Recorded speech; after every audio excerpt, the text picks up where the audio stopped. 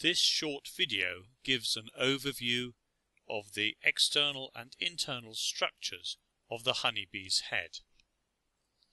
The most obvious structures are the compound eyes and the antennae. Other externally visible parts include the mandibles and the parts of the proboscis, the simple eyes or ocelli, and the attachments to the thorax around what is known as the occiput. The main parts within the head are the swallowing mechanism of the pharynx, the brain, 3 pairs of saliva glands, air sacs, the aorta, and the neurohumoral system, which produces juvenile hormone and ecdysone.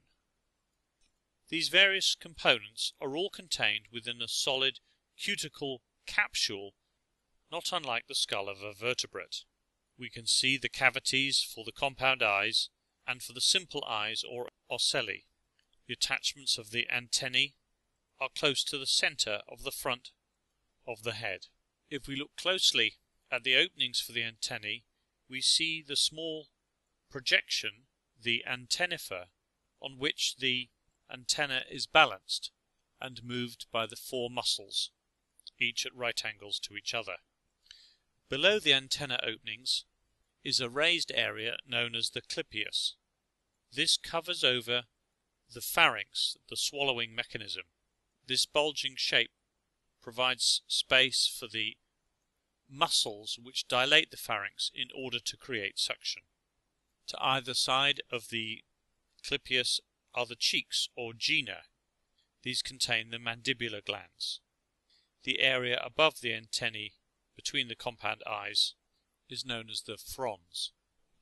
If we look at the back of the head, we see the opening where the thorax is attached. The head is balanced on 2 projections from the thorax, from the 2 episternal plates. A number of muscles attach around this opening and enable the bee to turn the head to either side and up and down.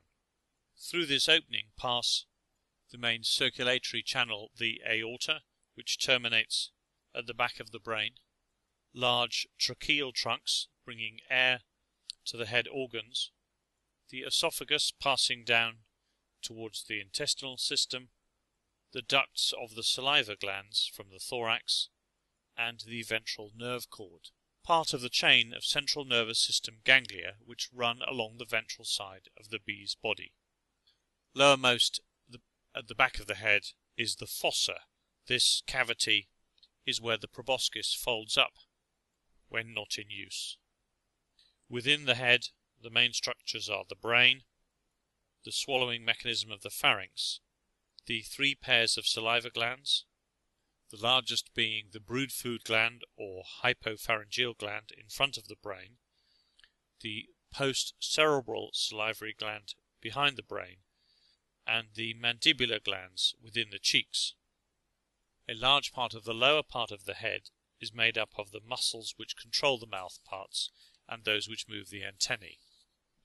The structures within the head are also supplied with branches of the tracheae bringing air to the tissues, and there are air sacs around the brain.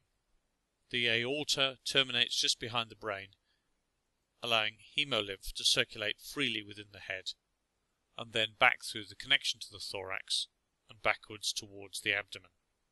Behind the head are 2 specialized glands which produce hormones important in the development of the bees, juvenile hormone and ecdysone.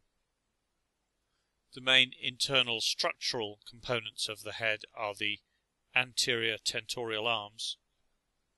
These 2 bridges of cuticle run upwards and backwards from a position below the antennal openings at the front to just below the occipital foramen at the back. These structures provide attachment for many of the muscles controlling the antennae and the mouth parts, and also help to maintain the structure of the head. That ends this particular video.